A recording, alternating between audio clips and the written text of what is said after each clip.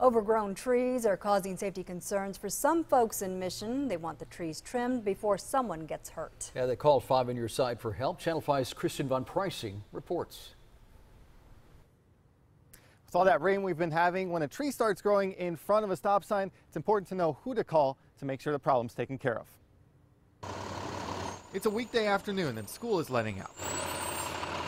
In this neighborhood north of Mission, the cars, like that one, don't always stop at the stop sign. Every once in a while, somebody will stop. Connie Rodriguez lives on the corner of the intersection of 7.5 and Glasscock.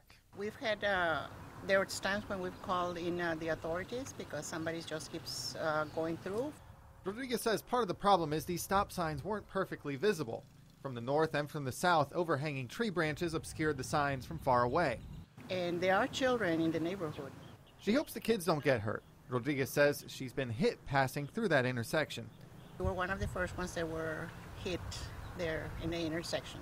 We contacted Hidalgo County Precinct 3's commissioner, who oversees road maintenance in this area outside city limits. Right-of-way agent Victor Gallardo tells us they sent out a crew who trimmed the trees around the intersection.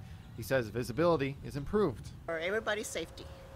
Rodriguez will keep watching this intersection. She hopes people passing through it will drive safe.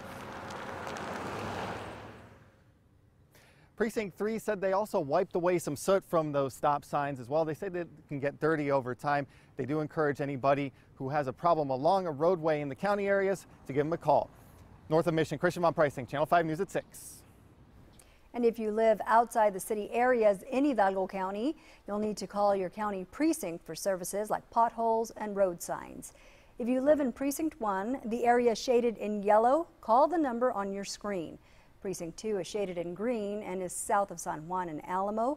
Call the number on your screen right there. Precinct 3 covers north of Alton, Palmview, Penitas, and La Jolla and is shaded in red. That's the number you can call. And Precinct 4 is in blue, the number on your screen right now. This map and a list of phone numbers will be available on our website, krgv.com, after the newscast.